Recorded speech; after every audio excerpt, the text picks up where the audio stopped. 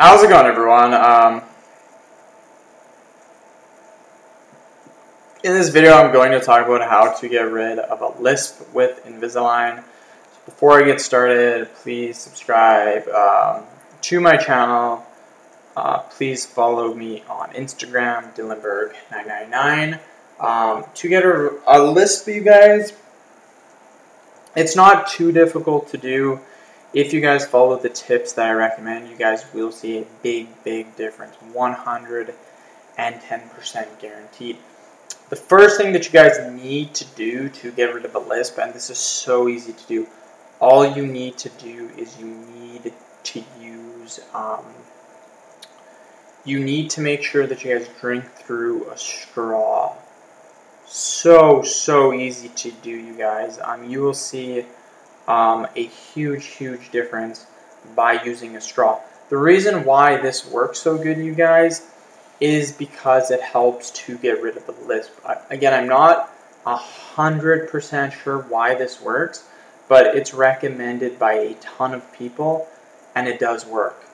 So that's my reasoning behind it. I would just go with it, and you're going to see a big difference by trying it out.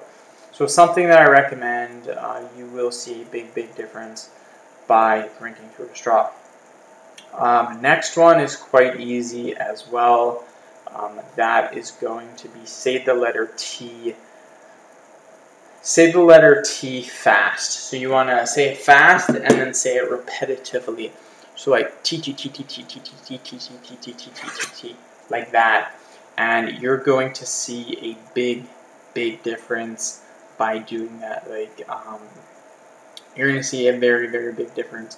So really recommend that. Because eventually, as you start saying T, what's going to happen is it's eventually going to sound like an S. So really important that you guys do that, and you're going to see some big difference with that. Next one is going to be lisp exercises. There are a ton of different lisp exercises that you can do, a ton. So look them up on YouTube, you'll see a ton. Pulling your tongue back, this is super easy. A lot of people when they lisp, their tongue is in front of their teeth. You need to pull that back.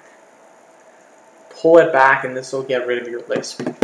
End of video. Thank you so much for watching. Please subscribe to my channel if you haven't already. Please follow me on Instagram, Dillenberg999. Thank you.